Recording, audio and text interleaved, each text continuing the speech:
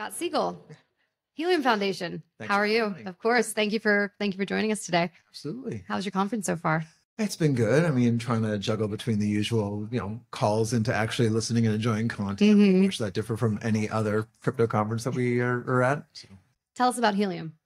Yeah, we build wireless networks and doing so in a way that flips the traditional model. So kind of go back to what like legacy wireless and how they build their networks. It's a very, very capital intensive model where these carriers are owning real estate, they're paying operators, they're maintaining radios. And that all comes with significant capex and also the opex that kind of leads on from that. And they're spending tens of billions of dollars, not every single year. And they're charging tens of billions of dollars every single year. And the reality is that like it's not scalable, it's not sustainable. You've got underserved urban centers, you've got rural communities that don't have significant coverage, supply lines. And what Helium really does is flips that model of how do you incentivize the creation of a wireless network where people on the ground can actually build and create that coverage and get rewarded for it. So if you think about, again, like those areas I'm talking about in terms of rural coverage, it doesn't make sense for an AT&T or Verizon to go and deploy there because the return on their investment in those areas isn't there. But the people on the ground who have the contextual understanding of where they need that coverage, not to even mention an industrial side, supply lines, they know where that coverage needs to be. And it makes sense to, again, kind of think about how you distribute the workload. Not only that, in our town, we don't have cell coverage because nobody wants a cell tower near them. Exactly. So it's been Why not? a decade.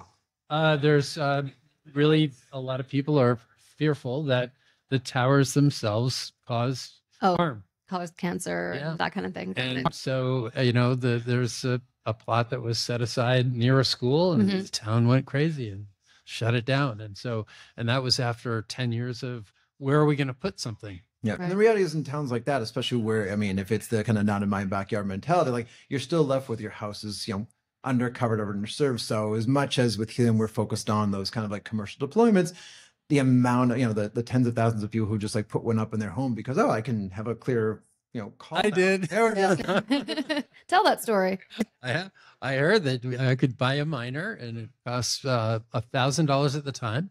And I plug it in. Yeah. What does it cost now? It was 5 years ago, maybe. Oh, yeah. 4 years ago. Anyway, and at the time we weren't, our town was not well covered with Helium.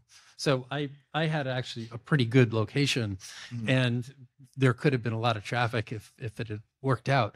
And it may have worked out, but so I plugged it in, put it on the roof and watched my money grow. An Helium token.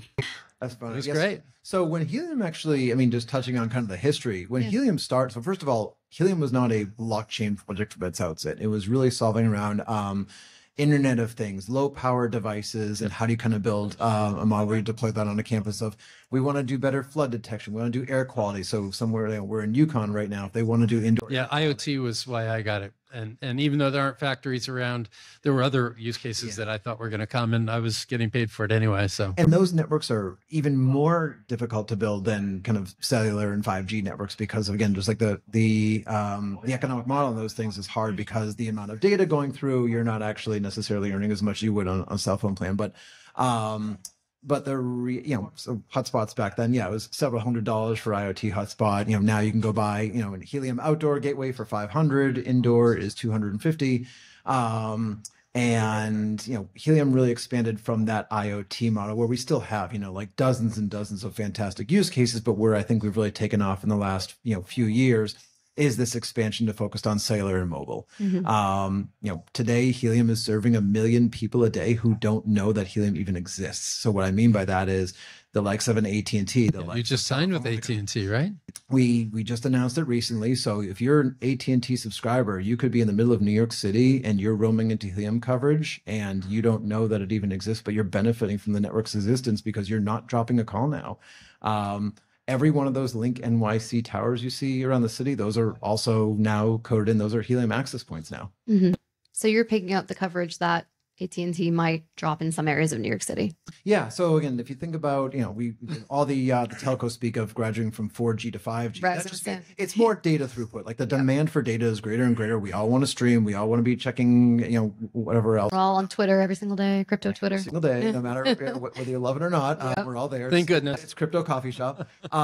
And because the demand for data grows significantly as you move from 4G to 5G networks, you're going to have those gaps in coverage, especially in dense urban areas. So the fact that a bodega can literally throw up and deploy coverage, or that a multi-chain coffee shop can throw up that coverage, it is solving a problem for the business. It's solving a problem for the carrier. So again, like I always look at Helium, and this is one of the reasons why I got so excited about the project in the first place. It is kind of a silver bullet of how you get 1 billion people on chain. You meet people where they are, which everybody has the use case in their pocket. It's a cell phone. So.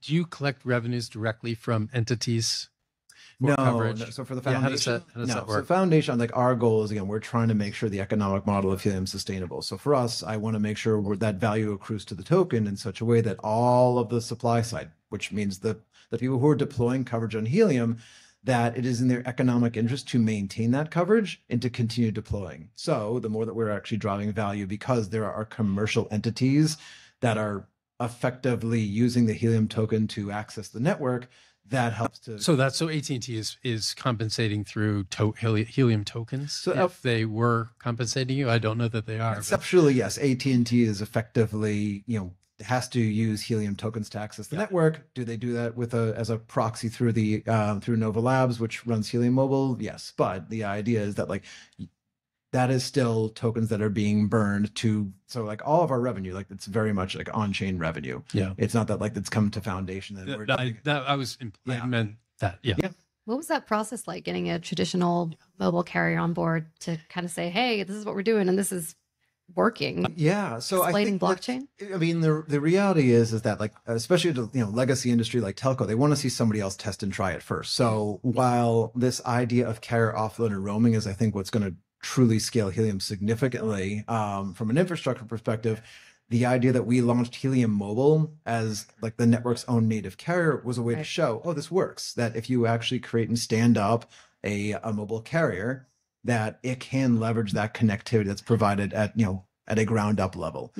So the carrier kind of was that first kind of use case to kind of go and create those other partnerships of, we're running a carrier, it works, let's show you the quality of service, let's show you where the foot traffic is and the fact that connectivity is there and live, and so kind of use our own ecosystem as the guinea pig to prove it to the big guys. That's really interesting. It is. What's the next step along the way? What are the next big projects and targets for you? This show is being brought to you by our sponsor, Trueflation. Professional investors and economists, and probably any casual observers, know that government inflation statistics are only an approximation of what real inflation is. Not only that, but the government has a conflict of interest because high inflation can be so damaging to the economy, the deficit, and our $36 trillion in debt. Trueflation collects over 80 million pricing data points. Most are updated daily to reveal inflation with precision for asset managers, governments, companies, and the general public. Check them out at trueflation.com. What are the next big projects and targets for you? So, what's been really fantastic to see is that I think people have picked up that this is really unlocking significant growth of the value that crypto creates and how we scale this. So, there's an organization called Inversion Capital. They are out, and Santiago's done a number of panels. The last 3 between, I think he was over at Token in Dubai and then at Consensus.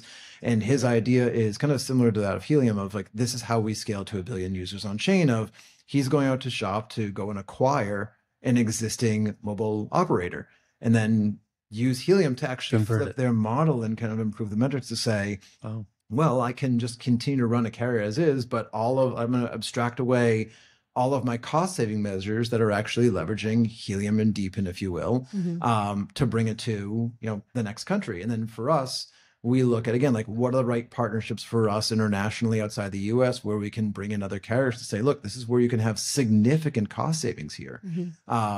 Ideally, you pass that on to your customers. It's their call whether they do or don't, but truly, the idea of how you can bring down that CapEx on, again, tower maintenance, radio and operator maintenance, because you can leverage a network that is there and exists. It really becomes kind of a rinse and repeat at that point of how we continue to scale globally.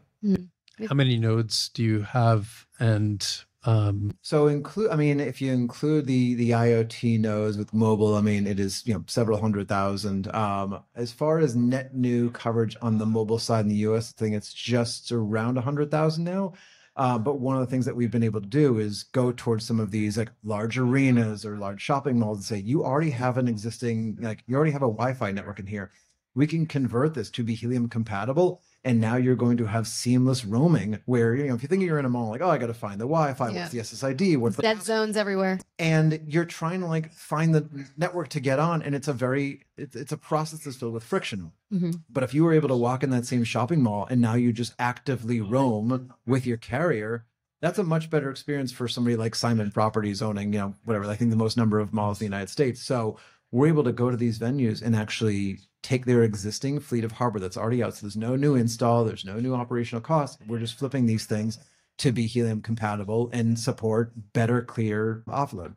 So again, the link into my C towers in Manhattan, do this indoors malls, sports arenas, all these types of places where instead of deploying new hardware, we can just convert existing fleets. We've had some really good guests on today with real world use cases, right? And what's interesting to me as someone who covers policy is how you're thinking about what's going on in Washington at the moment. Constantly. Yeah. I think that it's really important because we want to make sure that there is, a lot of the kind of conversations in DC, certainly, the stablecoin legislation, there's a lot of stuff around financial applications, but with respect to the market structure bill and whether it fit 21 or I think the Lummis bills kind of not have too much oxygen left, but regardless of what form it takes, the making sure the rules for DePIN are clear in terms of that these things that, tokens being used to incentivize the deployment of physical infrastructure are not going to be mistakenly classified as investment contracts. So we're engaging on one side of it is the legislation on let's make sure the rules of the road are clear. So all these other companies and protocols that are building these types of solutions can scale onshore. We want to keep the innovation in the US. Beyond that, it's engaging with groups like, NTIA, FCC of there are farm bills with large, government grants towards rural connectivity. Those dollars were not well used. Right. Regardless of your politics, the dollars weren't put to good use. If we can get that in the right communities and in the right agencies and organizations, say, leverage our model and we can help do this at a lower cost to actually make sure these communities are connected, that's a net win for everybody.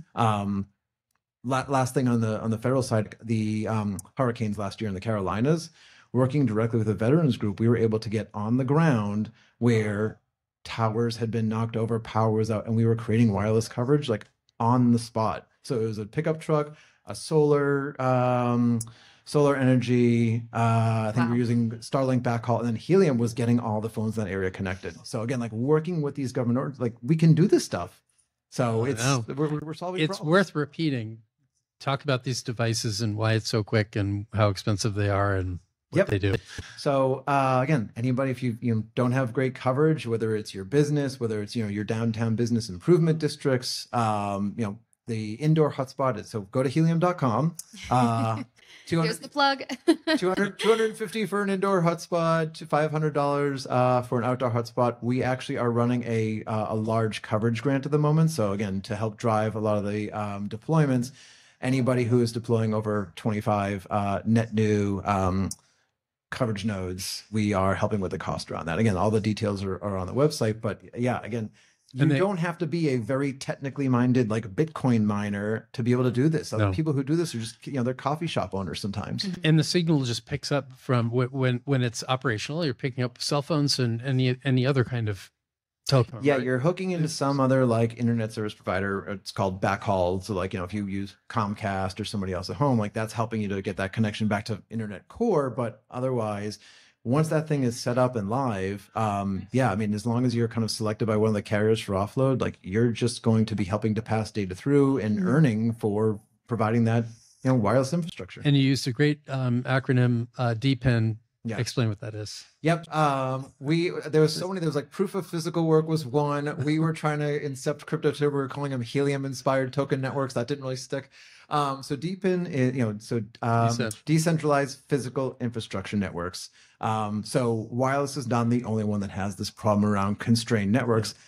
Energy, compute, data storage. The idea that you can leverage these existing these new protocols that are helping to kind of solve for the not just the capital side of it, but just the volume and constraints that they're seeing. So again, like you look at the applications around AI, well, that geographic dependency on I need the content network in a certain place, I need the wireless connectivity, being able to leverage an incentivized network makes it very, very, very powerful to scale. Do either of you have a feel for how much this DePIN is?